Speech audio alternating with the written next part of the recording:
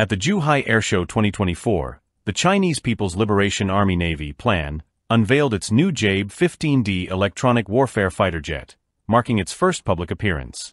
Developed by Shenyang Aircraft Corporation, the EA-18G is designed to enhance China's carrier-based electronic warfare capabilities. It joins the newly introduced EA-18T multi-role fighter as part of plan's expanding fleet. According to the Chinese Ministry of National Defense, the EA-18G is tailored for electronic warfare operations, similar to the U.S. Navy's EA-18G Growler, known for its standoff, escort, and self-protection jamming capabilities. Images from the airshow showed the EA-18G equipped with 2 underwing EW pods and 2 additional pods on ventral hardpoints, suggesting it can perform high, mid, and low-band jamming.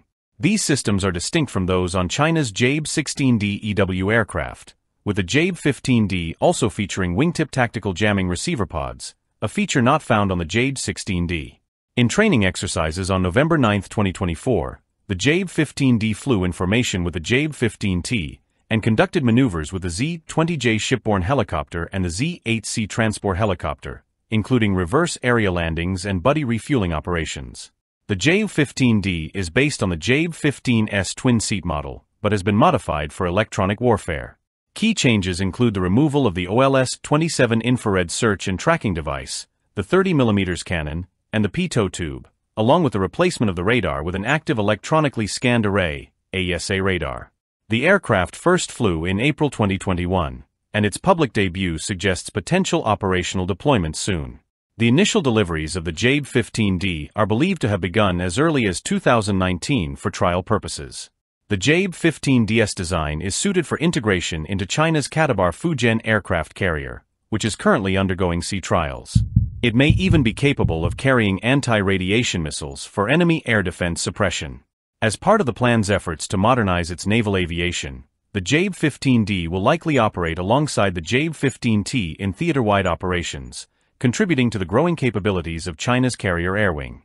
Alongside the EA-18G, China operates several other electronic warfare aircraft. The EA-16D, an EW variant of the EA-16 fighter, has been used in training alongside the EA-20 stealth fighter, while the Y-9LG, a long-range EW platform, recently participated in joint exercises with Thailand. These aircraft demonstrate China's growing expertise in electronic warfare and its strategic vision for expanding naval air power. The EA-18G's introduction, along with the EA-15T, represents a significant expansion of China's carrier air wing, signaling a new era of electronic warfare capabilities.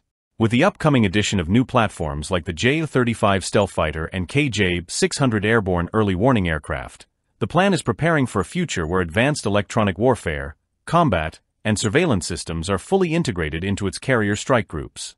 The EA-18G is not just a step forward in naval aviation, it marks China's continued rise as a global maritime power.